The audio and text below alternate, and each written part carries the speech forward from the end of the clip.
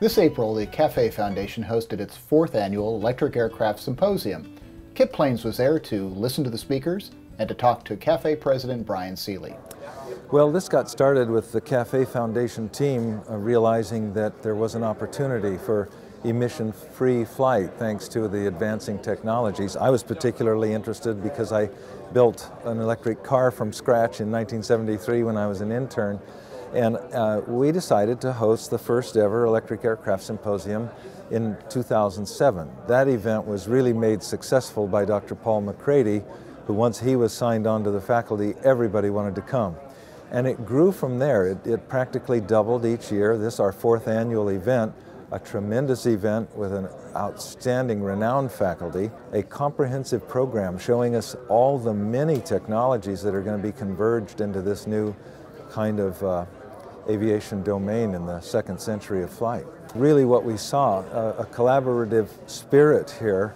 5 out of the 8 Green Flight Challenge teams were here, and they were, some of them sharing their ideas.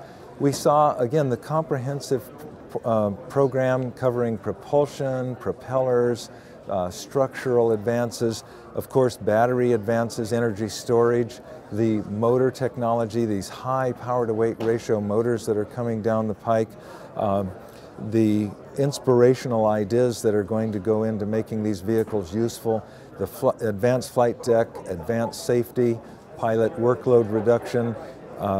Every area of aviation you can think of was here, and of course NASA provided a very, very strong faculty component to this, but also the industry. And when you can see actual productive, usable, marketable products, see the opportunity here. Now we are starting to grow a new green industry and green jobs. I think in the Green Flight Challenge we're going to see a mix.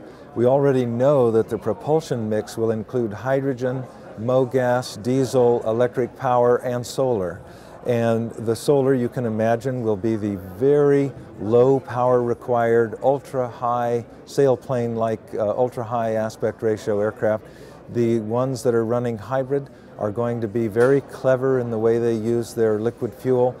I think we're going to see some extreme drag reduction. I think we're finally, for the first time, going to see a Goldschmied propulsion type vehicle. So it's going to be a menagerie of interesting and exciting ideas. And again, I think all of them are winners. The CAFE Green Flight Challenge is more than just a contest, more than just an opportunity for one lucky team to win money. It's going to give us the opportunity to show the world, I mean a global audience, the technology breakthrough that can enable a whole new kind of transportation.